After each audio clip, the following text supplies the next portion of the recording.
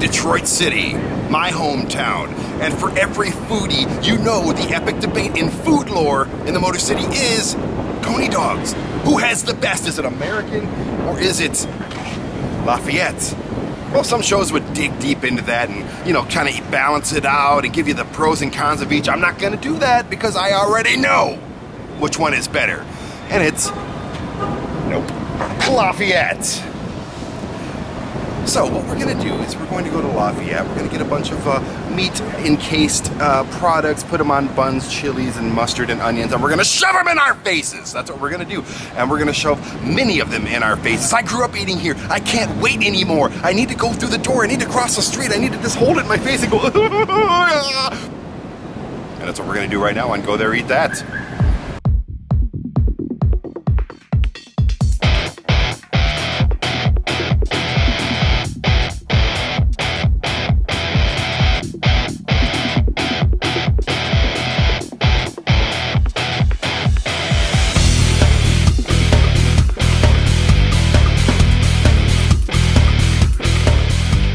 How's it going? What's going on? This is awesome, man. I grew up putting these things in my face all the time. So it's a big thrill to be filming up here and doing this with you guys. I'm Brandon. What's your name again? Tony. Tony, how long you been here? I've been here for like 4 years. 4 years? Yeah. There's guys that have been here since I was a little kid. Yeah, they've been here for like 30, 40 years. No, absolutely. Like I said, I've been eating here since I was a kid. So it's cool to be on this side of the, on the kitchen. This is the side of the big wall, man. This is the VIP side right over here. Okay, now talk to me. What sets these dogs apart? These dogs that I grew up loving, what sets them apart? I know what sets them apart, but they don't know what sets them apart. They don't know, yeah. Tell the people what makes this a Detroit Lafayette Coney dog. Well, we make our own chili, our own secret recipe that just like and you're gonna give us that secret recipe right now, right? Oh no. That's, come on. That's VIP. That's you gotta have money for that. All right. It's the same recipe for 101 years since 1914. 101 years. 101 years. Yep. So my mom was eating here too when she was a kid. So probably grandmother too. Very well. She used to work right down the street actually. Yeah. And the dogs themselves are not like the little dogs you buy in the store. No. No, these are real. These are real. The real deal. Yeah. Real deal. What's in the dog? What makes them bark? Well, actually, it's 50-50. It's pork and beef, but we get it from Dearborn hot dogs. Nice, and you've been getting them there since for a long time. Yeah. Now the mystique of Lafayette Coney Island is it's straightforward Detroit in-your-face Coney dogs. Yep. Now there's some competition next door, but in my opinion, they may be next door, but they're still miles and miles away. Yeah, they're no competition. We actually gave them that name because they're next to us. People think that it's a competition, so they be like, oh, if Lafayette's good, American got to be good too. Totally different. But it's totally when people try it, they be like, no, there's no way. Absolutely. Yeah. And if you look at the charts, the Coney dog charts, and anything you look up, yeah, it always says Lafayette is number one. Always Lafayette number one. Yeah. Now, how long do you cook these things? I mean, how long does it take from being a cold dog to putting it in my face? It depends. If it's busy and we just put them on the grill, we just light these bad boys up, and it'll take like probably not even 5 to 7 minutes. And it's all done. And the traffic that you guys get here, you guys are packed morning to night, every single. What are your hours? I mean, do you guys ever go home? Do you live downstairs? And people think that, but no. Actually, from 8 in the morning, it's 2 shifts. From 8 in the morning to 7, and then from 7 till I think 4 or 5 in the morning. So we close for a couple of hours. That's a lot of work, man. I mean, yeah. Now the person that opened Lafayette Coney Dog and got this whole thing rolling, who is it, and where did he come from? He's actually from Greece. He's the first owner. I don't know his name, but I know the story that the first owner opened it up. He was a Greek guy, and then he let his brother join him. And then both of them got into a big argument, and then the other brother opened the one next door. So it was just like rivalry ever since.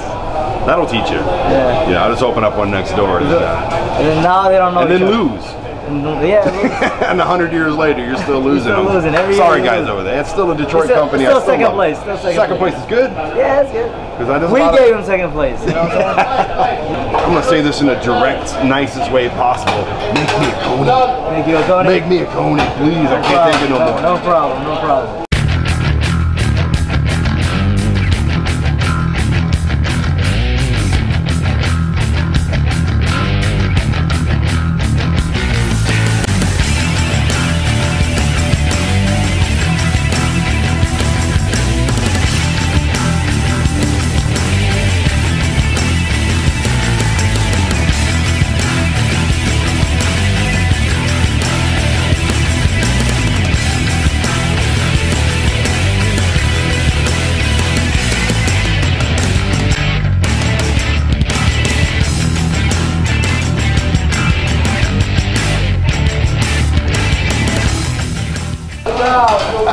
Good? That's not good, that's awesome.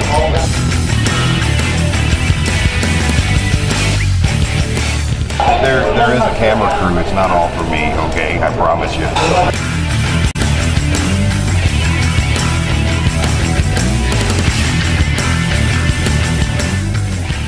Okay, I've been looking forward to this.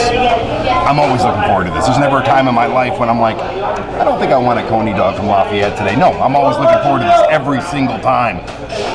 And boom, this is the moment of truth.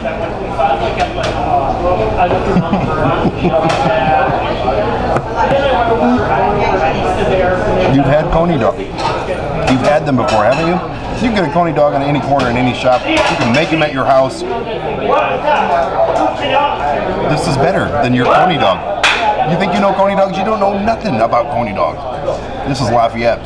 This is where you get a Coney dog. I don't even want to talk about the meat. I don't want to talk about the chili or the mustard or anything. It's just art. It's Detroit art.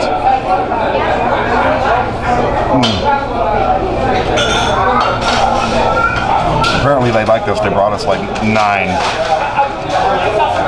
I may or may not share with the camera crew. Probably not. Wow.